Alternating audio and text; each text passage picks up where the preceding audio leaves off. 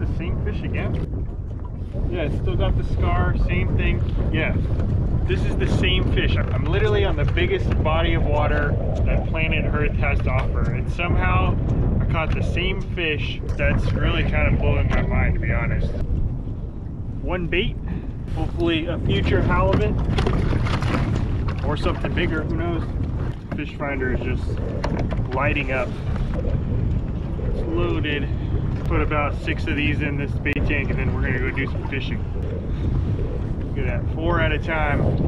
But these are jack mackerel. These will work too, but if I can get some of the other kind, the Pacific mackerel, I'll definitely prefer those. Alright, one Pacific mackerel. Perfect bait size. One more, same thing. Oh no, that's a sardine, even better. Okay, we got amazing weather out here on the deep blue today. Slight, ever so slight breeze, but other than that, super flat, super calm. Just a great day to be out on the water. And today we're gonna be doing a few things. First thing we're gonna be doing some commercial fishing. And the last time that I came to this place, man, I lost some big fish. One of them just spit the hook. One of them chewed through the line, which I don't know if it was a halibut or not, which is what the target is. I feel like it wasn't a halibut because that doesn't typically happen, but whatever it was, I'm eager to try and find it again today. So we're gonna beef up our line a little bit today just to make sure that that doesn't happen. And then if it does chew through the line again, then we'll know for sure it's not a halibut. And on top of that, I'm gonna be featuring some new gear that's not even released on the market yet. So I'll show you that in a second. But yeah, first things first, let's retie. So I don't like to use the same rig more than one day. I just feel like, you know, it's that line is compromised. You never know what kind of nicks it could get in transportation out here to the water and back. So I like to retie every time. In my opinion, it's best to just be safe, better safe than sorry. So I'm gonna get this retied and or at least the leader portion. The main line, especially braid, I think is pretty stable. And also my braided main line is a lot heavier than the leader I use. So I'm not too worried about the main line, but the leaders I like to change out almost every trip. So anyway, that's gonna bring me to the first announcement, some gear that I'm gonna be featuring today that isn't even in stores yet. You can't buy it, but you can very soon. And I'm hoping I can test it out on some big fish today. So let me show you that. A huge school of bait going underneath me, so I'm resisting an epic temptation to drop the sabiki down and catch some more to show you this. So that's how important this is. But anyways, this is the new fluorocarbon that's being released by Ahi or Promar. And if you follow along with the channel, you probably know that I'm part of the Promar Pro staff this year, and I've been featuring a bunch of their products, and this one is pretty cool. It's not even in stores yet, but I think May 1st is when you can start getting this at your local retailer. So anyway, I got 3 different spools here of different sizes. I got 30, 40, and 25. So I'm gonna put some of this heavier stuff on, the 40, because like I said, last time I lost some big fish, and I know there's some big fish out here. I lost some big fish, and I also caught some big fish, so there's definitely big fish to be had out here. I'm actually looking for the biggest bait possible. I haven't caught it yet, but if I catch some big, probably big mackerel or big smelt, I'm gonna put it down there, because I know whatever it is down there is definitely willing to eat a big bait. You know, a fish that size, in my humble opinion, yes, they will eat the smaller bait sometime, but I feel like a fish that big is looking for a big meal. You know, it doesn't want to waste a lot of energy chasing down a small little peanut or, you know, a little anchovy or something like that.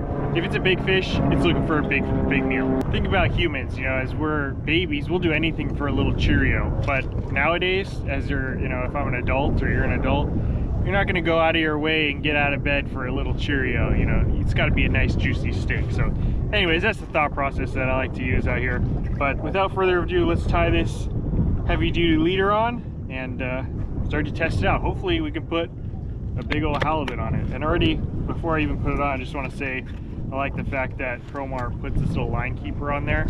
Super convenient, so the line just doesn't all fly off. I know that sometimes happens with other spools. One more thing while I'm tying this up. When I was launching my kayak this morning, I saw so much line just laying around at the launch, and I can't believe I mean, I'm hoping that was an accident, but man, super important to just take care of your line. You know, I'm cutting off all this old line. I usually like to do this at home so that I can just throw it straight into the trash, but when I'm out here on the kayak, I have a little compartment right here. You probably have never seen it on camera because it's a little bit out of the way, but I keep all this tag ends in this little thing here. So when I get back to the launch, toss it all out, it doesn't get stuck out here in the ocean. I just hate to see all that loose line out there. I got a bunch of it at the launch today. Okay, there's the setup, a little, I don't know what you call this, basically a fish finder rig or a live bait rig is what I like to call it, with a double hook, sliding snell on the bottom, one treble, one single on top, and then all I'm going to do here is put in one of these. I think I'm going to put the sardine on this side. One hook through the nose and one in the back. The one in the back I don't like to put too deep because I don't want to affect any of those spinal cord or anything. I want them to swim as lively as possible down there. And then once I got the hooks in, just cinch it tight. Get it in the water while it's lively. Before I even put it down, I'm going to set my drag. I can put it pretty tight because we got a heavy duty setup on here. We get a big fish, we shouldn't have any problem lifting it up off the bottom. If something bites through this, it's definitely not a halibut. I mean, halibut have sharp teeth, but they don't really have abrasive teeth in general. But if there's other fish down there, sharks, definitely lingcod are a little more abrasive. Yeah, all kinds of different, there could be anything down there. We're out in the open ocean here, so yeah, there's definitely other stuff that could bite through the line. So that's what I'm thinking might have happened to me last time. But hopefully we can find out. If I can land whatever it is, then we'll know.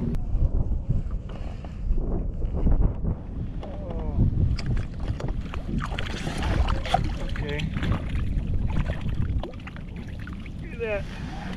6 of them. Every hook had one. Look at that. That's the big bait right there. That's the bait I was looking for. There's a fish up here. Yep, there it is. Oh no.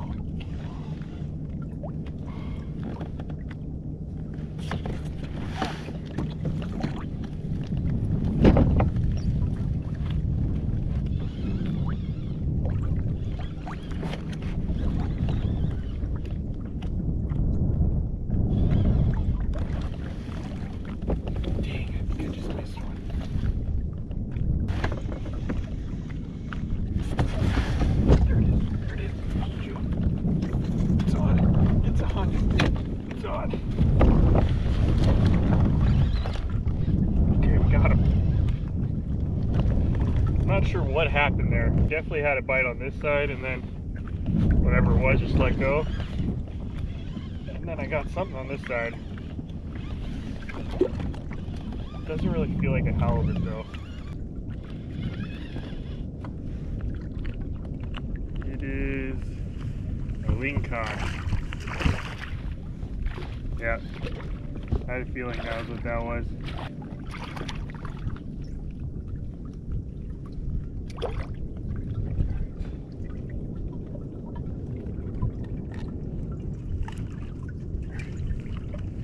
All right, quick release. The good news is that I get to test the abrasion resistance a little bit on this leader, and you're always going to get some abrasion from a lingcod. They have so many teeth in there, it's really abrasive, but it still looks pretty good. I mean, I can feel where the teeth are rubbing a little bit right here, but I mean, this is pretty heavy duty line. It should be okay, at least for now. I think this is still going to be just fine. We're going to drop it back down as is.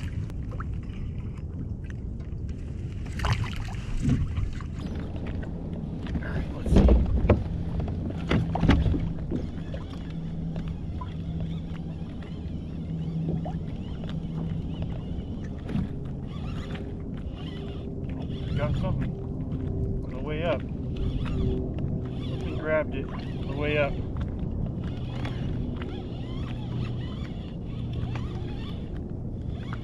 I don't know what this is.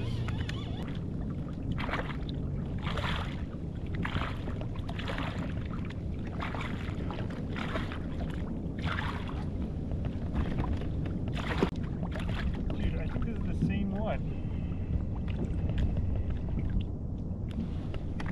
think this is the same lingcod I caught earlier.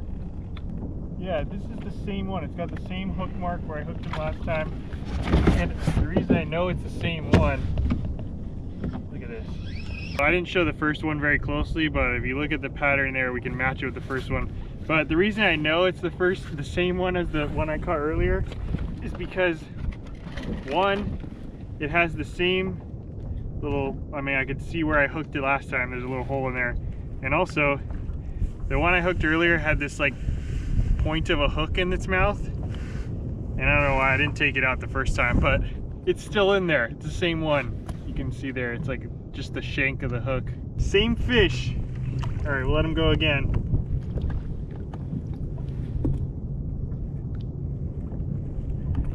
Greedy little lingcod.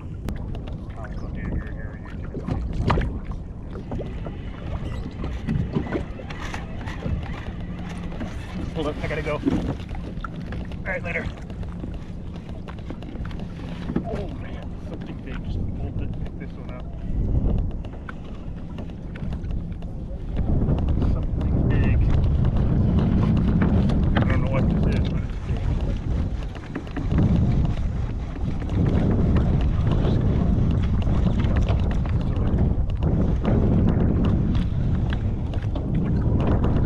Big head shakes, big head shakes.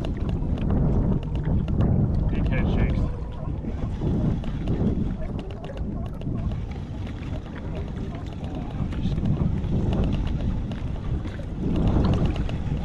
Tell if it's still there or not. Oh, it just came out. What's that? Oh, that was whatever I was looking for. Holy smokes, we went a huge run. I think it was a big I don't know. Oh man, I don't know what that was. This guy next to me over here just caught a huge shark, so I feel like there's some sharks around.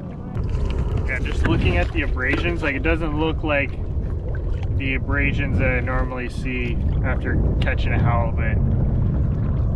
It's hard to describe, but it just looks like shark teeth, honestly. Just like hitting the line. But the line held up. It's definitely got some nicks in there. I'm not going to use this one again. I'm going to retie, but yeah, I think that was a big shark. Still remains a mystery, but I'm putting my money on shark, honestly. Before that, I was thinking maybe we were big halibut, but it seems like the signs are pointing towards big shark, soup fin shark or something. But anyway, we'll put another mackerel down. It's been a rather slow afternoon. We've had good bait down most of the day, but nothing much to show other than those couple lingcod. I think I had one other short strike, and then that. I think it's a shark, man. It's hard to say. I really want to see it, just so I can know. But anyway, we'll put it back down. See if we can get him this time.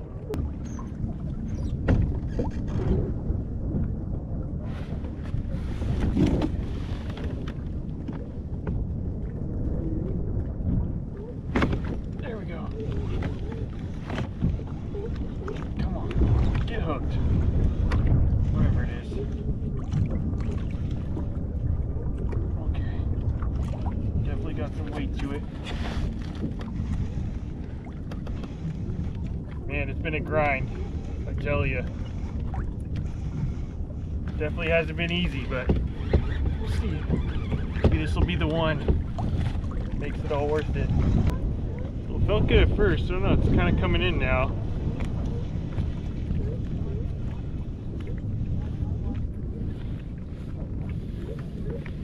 Oh man.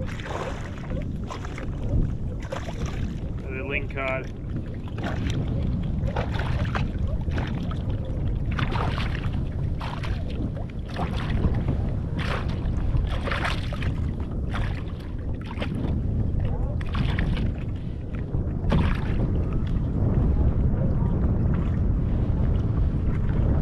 Dude, is this the same fish again?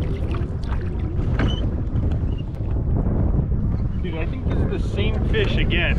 Third time today. Yeah, it's still got the scar, same thing. Yeah, this is the same fish. I've caught this fish 3 times today. That is wild. That's the same fish, 100%. You can even look at the pattern here. We'll compare it. The first time I didn't get a great picture of him, but the second time I definitely showed him to the camera. So we'll compare the pattern here. Definitely, I'm pretty sure this is the same fish I've caught 3 times already today. This fish is not learning his lesson. I don't understand. I never thought this would happen. I'm in the Pacific Ocean. I mean, this is the biggest body of water there is on planet Earth. And I somehow caught the same fish 3 times in a row. I feel like that's gotta be never done before. I don't know if that's really lucky, really unlucky, or what, but I don't know. We'll let him go for the 3rd time today. It's just a small, like, it's not an impressive fish, the fish itself. It's just kind of a small lingcod, borderline keeper if we were in season. We're not in season right now, so I'm not trying to catch lingcod, but I have been drifting, I mean, the similar area, so I guess that's just the king of the area. I mean, that fish is eating up all the baits that swim by, so come lingcod season, that fish is gonna get caught, I would guess. But anyway, I don't understand. Literally, the biggest body of water known to mankind. Somehow, I caught the same fish 3 times in 1 day. Doesn't that fish have anywhere else to go? Oh man.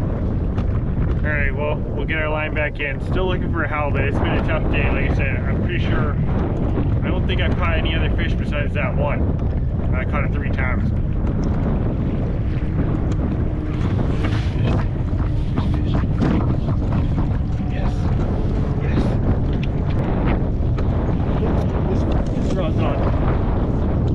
Double up. Okay, well, it's a ling. Let's see if it's the same one. I think it's different this time.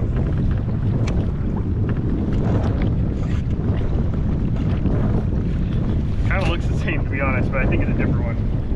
He's got that mackerel in the bottom of his throat there. I don't know if you can see that. All right, well, finally a different fish, but we'll let this one go. Here's that half of the mackerel. We got another one on this side. It's probably a lingcod also. That's another ling.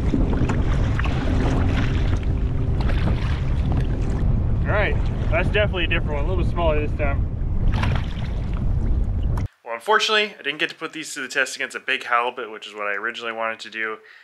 But I did put it to the test against quite a few lingcod and what I think was a really big shark, both of which are very abrasive and can easily bite through leaders if you don't have the proper gear. And it seems like these are holding up to the test. My initial thoughts are, looks like they got pretty good product here. But anyway, like I mentioned before, if you're interested in getting some for yourself, it should hit your local retailer around May 1st, and then maybe their online store soon after that. But anyway, shout out to Promar. Still a little bit mind blown that I caught the same fish out in the biggest body of water, the Pacific Ocean, 3 different times, all in 1 day. I don't know if it was just a really dumb fish, really hungry fish. Did look kind of skinny on the video when I looked back at it, so maybe it was just super hungry. It was like a once in a lifetime type thing. I don't know about all of you back at home, but I feel like that's probably never gonna happen to me again. If anything like that has happened to you, let me know in the comment section. But other than that, we'll see you on the next one. Thanks for watching.